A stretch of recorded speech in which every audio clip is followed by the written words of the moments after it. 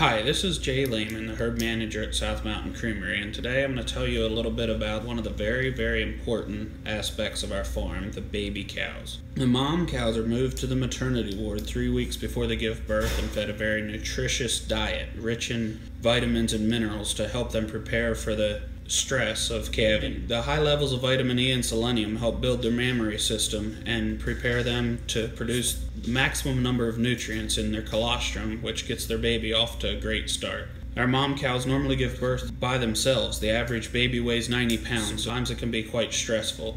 We're always on hand and always keeping an eye to help them out if they need. Probably less than 10% of the moms and their babies need to be helped, but we're there ready at any given time.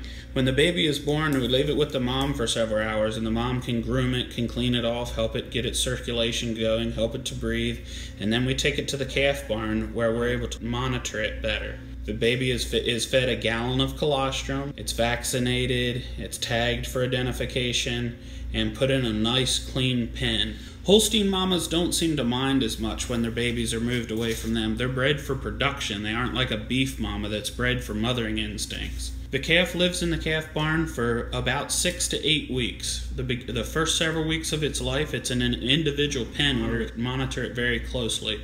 Remember, these are very young babies, and just like a human baby, they're very susceptible to diseases and sicknesses. So when they're in the individual pen, we can monitor exactly their intake. Every day and many times a day, we're keeping very close track of them. How much are they eating? Do they look like they're breathing normally? Are their eyes shining? Do they jump up and are they ready for the bottle?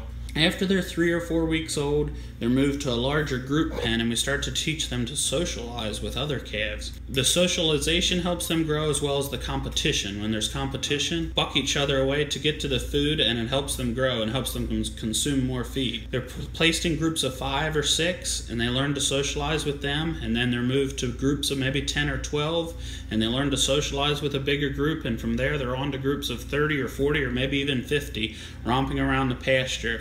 I hope you've enjoyed Cow Week. We work every day to keep our animals clean, happy, and comfortable. The health of our animals is our top priority.